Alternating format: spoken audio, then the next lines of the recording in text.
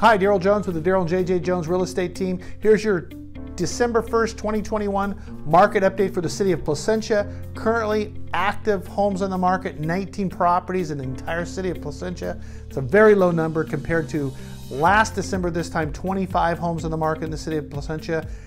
2 months ago, 27 homes on the market. Let's look at that, things in escrow. 46 currently in escrow in the city of Placentia, 49 last December in escrow, compared to also 60 closings just 2 months ago. And then November closings in Placentia, 43 closings in 2020, 41 closings this year, kind of the same. But again, inventory driven, low inventory, 19 homes on the market. Great for you people who are thinking of selling. It's a great time right now.